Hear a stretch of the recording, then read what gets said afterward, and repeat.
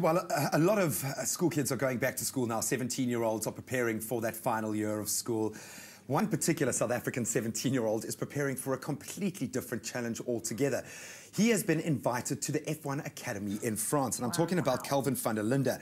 And we sent him out a tweet kind of asking how life is going on that side. You can see he sent a pic there, lunchtime in Chamonix in France. Beautiful. Wow. Certainly a very cold winter in Europe, as Kat can testify. But we asked him how it's going, and he tweeted back to the Expresso show, "Great experience. Workshop is focused on team building, sponsorship, and mental preparation. We'll post pics soon. Cheers." And that's Kelvin VD Linde, if you want to check him out on Twitter. But let's get a little background on this incredible young driver. Every now and again, sport seems to find a diamond in the rough. A young talent with expertise beyond their years. Our young 17-year-old Kelvin van der Linde is a prime example.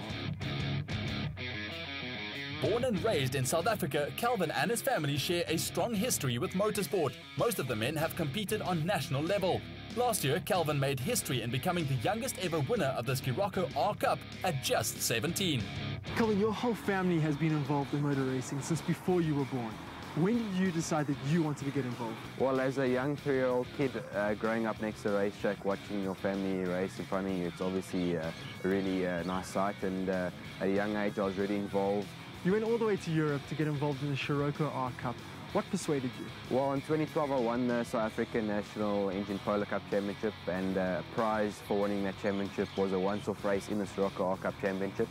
So we took that prize and we extended it to try and do the full series, which really turned out well for us.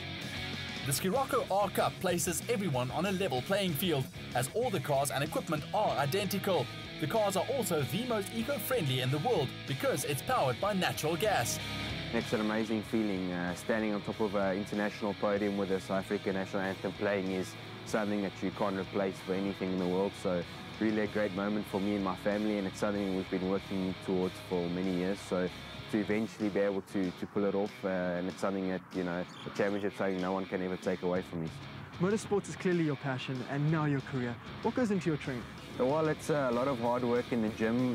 We do a lot of cardiovascular work as well as upper body strength to kind of work out with the forces of which we face inside the car. Obviously a lot of G-forces going through the neck and arms when you're going around the track. So it really is important to be fully prepared before a race weekend. So I do a lot of mountain biking, which I really enjoy and something I'm passionate about as well in my spare time. Well, let's put you through your paces and see what you got. Kelvin also won one of 10 spots to develop his skills as the African representative for the FIA Institute's Young Driver Excellence Academy, which should help him in achieving his dreams of one day winning the Le Mans 24-hour race.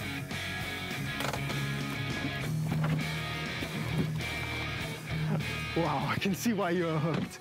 Being a South African, competing in Europe, it must be difficult. Yeah, for sure it is.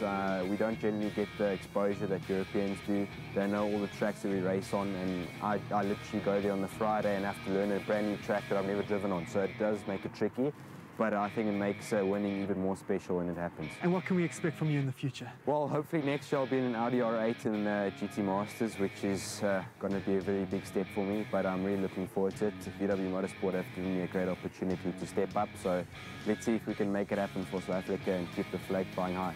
Well, you're definitely making all South Africans proud. That was just a practice round. This one's for keeps. For sure, let's do it. We think our guest presenter Brett might have overestimated his driving prowess. But much like him, we're all hoping to watch Kelvin race his way into even more records in the future.